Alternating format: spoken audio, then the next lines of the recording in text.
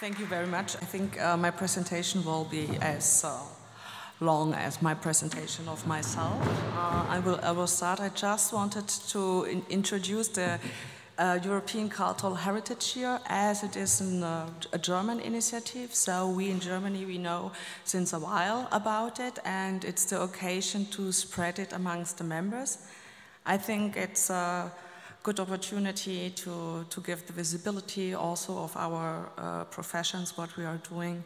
And as Anja Shakitano mentioned this morning in her presentation, also the European Commission is very happy to have it, so let's step into. I just make a short overview about what about it consists, this European Cultural Heritage Year, what every single basics were taken. We heard it several times. It's a reflection group, EU and Cultural Heritage Year, so these are the basis of it. The Namur Declaration, we heard also in the speech of Susan Corr this morning, and very happy ECHY was present to it. The resolution of the EU Parliament towards an integrated approach to cultural heritage for Europe. So another point. And Horizon 2020 group, getting cultural heritage work for Europe. Have to do it. Report, cultural heritage counts for Europe. It was also mentioned in Anja Shakitano's presentation. And at least we have also the Faro Convention from 2005 was also mentioned in the presentation of Susan Corr. So please remind all these presentations we heard already this morning. It all is in this European Cultural Heritage Year. And for the Faro Convention, me personally, I like it very much. It's a German initiative, this European Cultural Heritage Year. Finally, reminding on the Faro Convention, and I have to say it's not signed from Germany, so maybe it could have some influence if this European Cultural Heritage Year will have success, that maybe the German government is thinking beside and also have a look in your countries around. The proposal of this concept was given to the EU Commission, and they said, yes, we wanna go for it. So it's still in the preparation. It's not adopted right now from the EU Parliament. So, but everybody suppose will happen in the near future for it. I just mentioned shortly the aims. It's a longer, more complex concept written about this sharing heritage, and it's more about where you can see these words just appearing, like identification, participation, development. I could have some examples for it, how conservator-restorer can get into, and as in the presentation of Stefano De Caro, I'm wondering why I'm speaking. It was all said already. It was exactly these terms were appearing. So how cultural heritage matters, and also for having these outcomes of it. So for the aims, it's just go into everything is there. There are more, the diversity, tolerance, and the intercultural dialogue.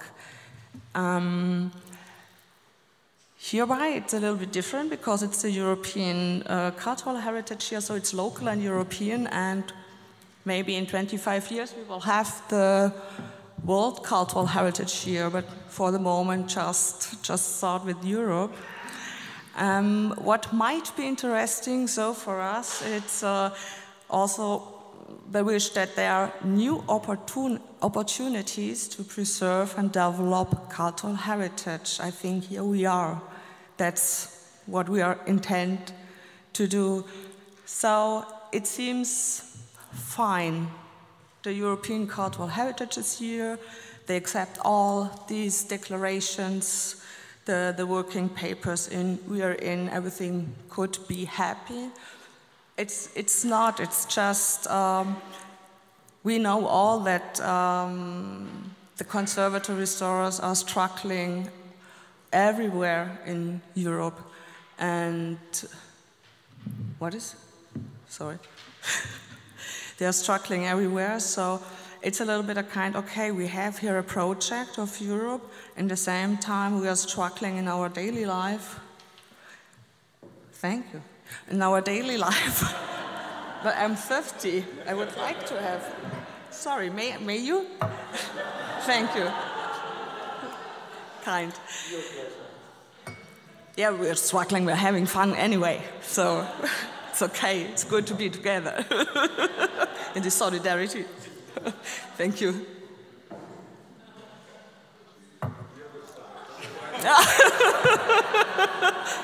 Thank you, remind me. It's okay for, yeah, thank you, okay. Okay, I stopped the struggling, just go back. So it's not really the opposite, that now there is a European project, and in fact, yeah, it's cool, now there is something, cultural heritage is important, but it's so hard for the colleagues, the very specialist colleagues doing such a huge work and really struggling for surviving financially, how it's getting on. And it's just take it like it is. It is this European cultural heritage here, and it's the moment to step in, to show what about this, all these outcomes, we can contribute to it. In which way? I was handed to have examples of possible projects of conservator-restorers. Finally, I decided not to do it because I didn't want it to influence you all. It's especially I want to spread it amongst the member associations of ECHY, that they spread it in their members and have the ideas. I mean, it's not only that it exists, it's also with funding. So within your associations, if you have ideas, what you wanted to do since a very long time, get together, make a crowdfunding in yourself with the conservator-restorer, what can they contribute to it? Nearby every work we are doing, it's just a kind of presentation of it and getting deep into. Make it be theoretically, make it be in practice, showing the people, having the participation of the civil society, and we are the civil society, but also everybody around, to know about the more of conservation restoration, like we do since a long time. So how do we share cultural heritage in every step we are doing? We are getting on. Here I have an example. It was in a medieval church, fragments, there were some flowers, they were seen, might be good. There was several figures described in the 19th century. Here it is, and I can tell you there are 5 peoples there. Yes, there are 5 peoples there, believe me. This is, the light is not so well, the sun is shining too hard. To translate what we are seeing, because we have these eyes to get in, to translate it for others, to explain what you see. So, yeah, I'm very sorry, it's not really, cannot see it so fine. Still 5 people there, believe me. Can describe it. And within this, to get further, that you have just, oh, okay, there are 5 people, and what about it is? And to see in this iconographic theme in this church, I can say there's Jesus, there's Judas, everybody is there in these little fragments. And in this moment, it was very important for the people in the community to see, there's something, now we know what about this, and they have a story, what about there is, they can relate to anything. So this is also this kind of telling the story, what we are seeing. It's not only that we are seeing always the story, what was before, and now we is it, like it is, but what happened all with this object. So might be a usual trace, but it means it was for movable cultural heritage. It was transported from A to B. Why it was transported? It's nothing is written, and sometimes it's getting together, and so you create a new story about it. Might be helpful for historians to work with it, might be helpful just for the people to have a story to tell about the cultural heritage, to value it in another way. Also, it's just to discover it. It doesn't make so much sense here anymore for these pictures. It's the inverse world. At the beginning, might be, we just found it in a normal house, in the first floor, two rooms flat, and there were discovered paintings from the 15th century. Should have been ignored, but finally there was a conservator-restorer at the beginning to make the investigation of this house. With a little small amount, it's just because it's necessary to do it, to have the signature that they can start their work. And finally, everything happened that it was uncovered, and now it's very amazing because it's one of the very early examples for the theme of the inverse world.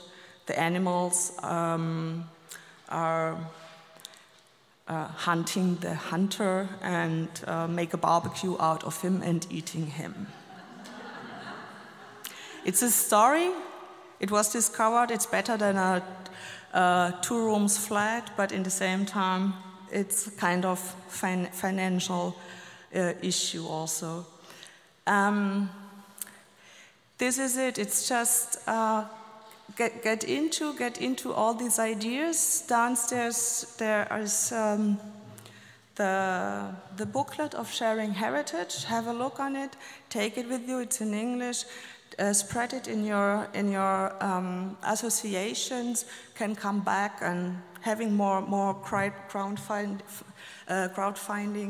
And to get in contact, because you have also special contact points who are coordinating it in the countries. Here in Germany, it's from the German National Committee of Cultural Heritage, and I asked one of the coordinator to get informations maybe for the members in the different countries. And he was so kind to say, yeah, the people can come to talk to me, and he will try what he can find out. It's not his job, he's just for Germany, but he will help you. And I will ask to stand up, Dr. Christoph Rauhut. So it's your contact point. Thank you. So it's your contact point if you're interested, who you have to contact in your country. I know everybody wants to have a coffee, but I just want, in this relation, I just wanted to have the pleasure to show this diversity which is living. I mean, here's Europe in the room, and also with all the hard work was doing. I really wished that now the committee is just coming in front and saying hello with this. Come on, committee of ECHY. Come on, don't be so shy. You are doing a hard work. Just to make it more short, but to show you what about ECHY is working, how diverse it is. So diversity is already left.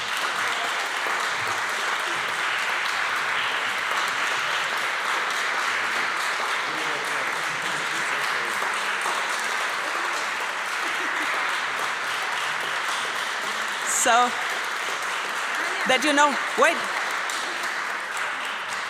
Yeah, it's. I just wanted to, that everybody is just saying the name, the specialty in conservation restoration working in, and the country. So please go on. No, from there. From there, Martin, start. Who is starting? not anymore in the committee. Martin Pitterchurch from Italy, from northern Italy, as a conservator for wall paintings and easel paintings and stone surfaces. Hello, new member. Ana Galán from Spain, from Acre, and I'm now a researcher in the University of Seville. Hello to the audience. David Aguilera-Liacueco, I'm French, from FFCR. I'm a painting conservator and contemporary art conservator-restorer.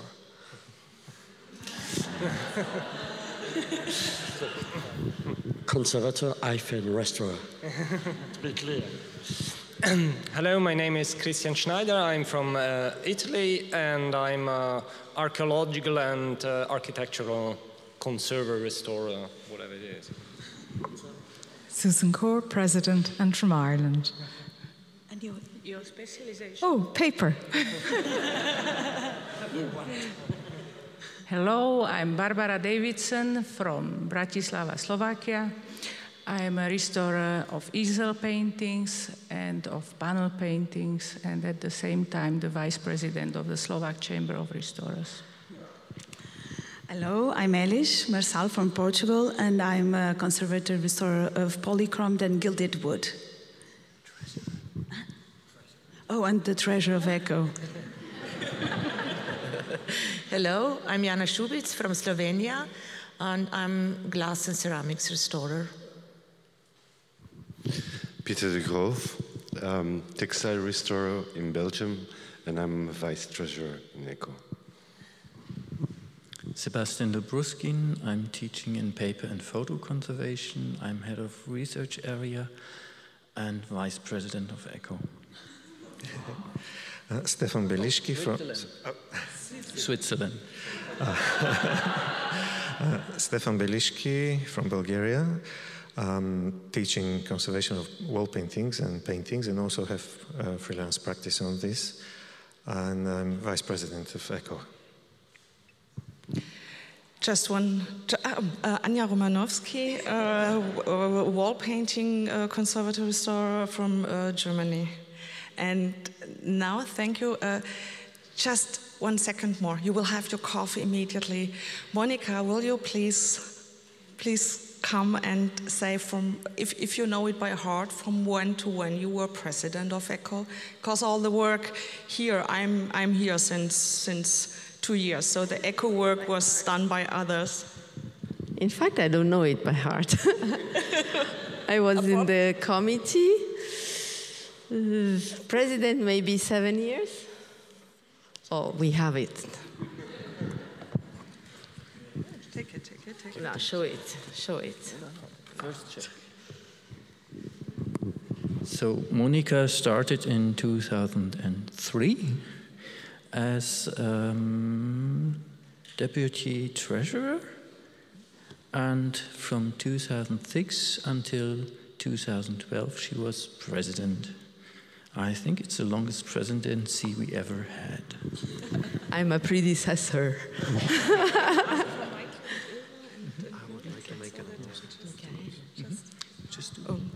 Yeah, we have more here. So they're all hidden. Just come up. Yeah. Michael Ilva Mogans, please.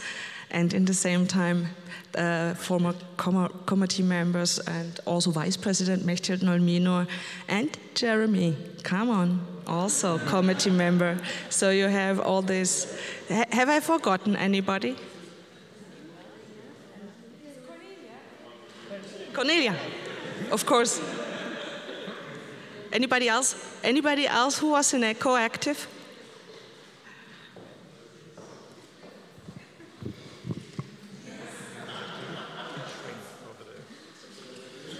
So we are the other one.